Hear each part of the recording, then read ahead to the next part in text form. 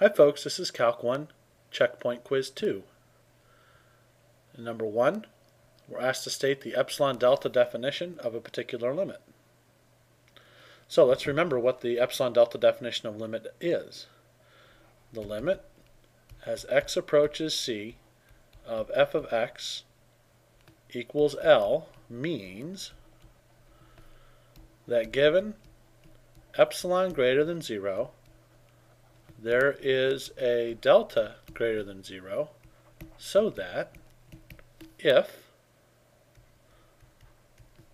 0 is less than the absolute value of x minus c is less than delta, then the absolute value of f of x minus L is less than epsilon. So that's the definition for generic x going to c, f of x equals L. So in this case, what do we have?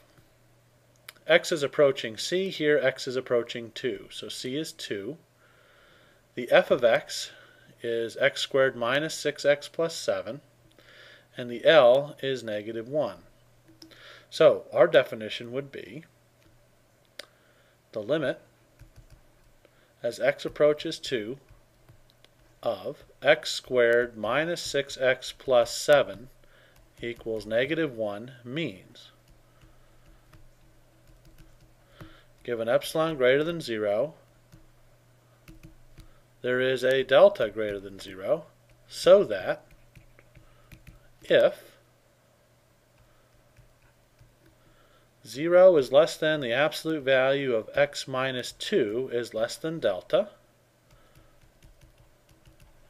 then the absolute value of x squared minus 6x plus 7 minus negative 1 is less than epsilon. So let's remember what this means. We're trying to show that this function, the function values here, get as close as I want them to negative 1 by letting x get close enough to 2. So that's what's happening here. Here I'm measuring the distance between the function values and the target limit negative 1. And I'm getting them close enough within epsilon by getting the x close enough to 2, namely within delta units of 2. So that'll do it for 1a. Alright, in part B, we're given a specific epsilon. Epsilon equals 3, and we need to find the accompanying delta. So I've rewritten the if-then statement from the limit definition to remind us what we're trying to do. Delta is how close we need to get to 2 so that this is less than epsilon. And in this case, the epsilon we're given is epsilon equals 3. So what I'm going to do is I'm going to start with this inequality, and I'm going to solve it for x, and then see how that compares, or see where 2 is in that solution set. So the first thing we can do is we can simplify this inequality a little bit. X squared minus 6x plus 7 minus a negative 1 is the same as x squared minus 6x plus 7 plus 1. So what I really need to do is I need to solve the absolute value of x squared minus 6x plus 8 then is less than 3. So knowing what I know about absolute value, that means that negative 3 is less than x squared minus 6x plus 8 is again less than 3. And this breaks down into two inequalities. This is a compound inequality. So over here I'm going to do this one. Negative 3 is less than x squared minus 6x plus 8. And then I'm going to intersect that because it also has to be true that x squared minus 6x plus 8 is less than 3. So this is a compound inequality with an and.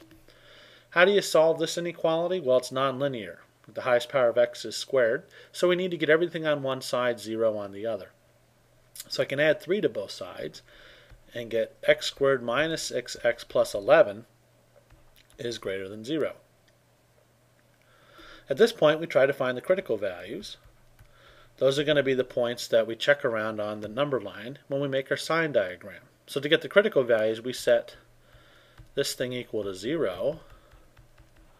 And when we try to factor it, we're sort of out of luck. So we would then try the quadratic formula. And when we try the quadratic formula, we would need to check the discriminant. So if I do that, I get 36 minus 44, which is a negative number.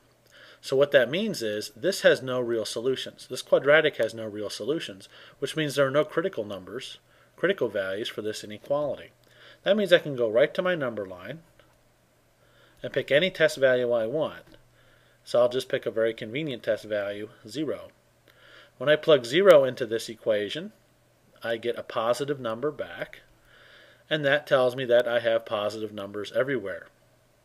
So that means that this is greater than 0 all the time. So my answer from this part is all real numbers.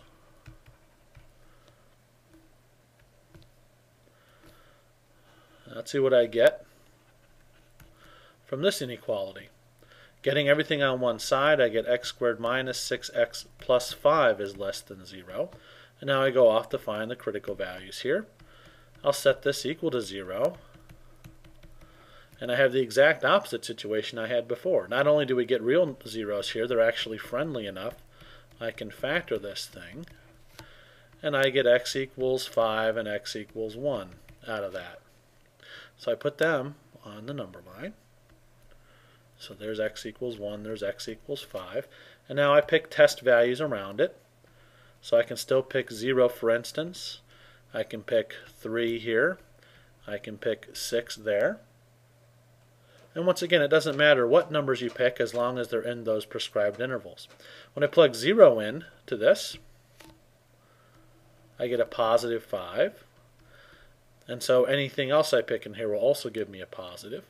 When I plug 0 in, I get 9 minus 18 plus 5. That's a negative number. And when I plug 6 in, I get 36 minus 36 plus 5. That's a positive number again. I go back and look. I'm looking for where this thing is less than 0. It's less than 0 when I get a negative, and so my answer here is 1 to 5 on that interval. So what's my final answer? To get my final answer, I have to take the overlap or intersection of these two sets of numbers. So you may have seen the intersection operation. If you haven't, don't freak out. I'm just trying to find what's in common among these two sets. And what's in common among these two sets is actually the smaller of the two. All right, so my answer to this inequality is the set open 1 to open 5. Well, what's that means in terms of delta? That's our next challenge.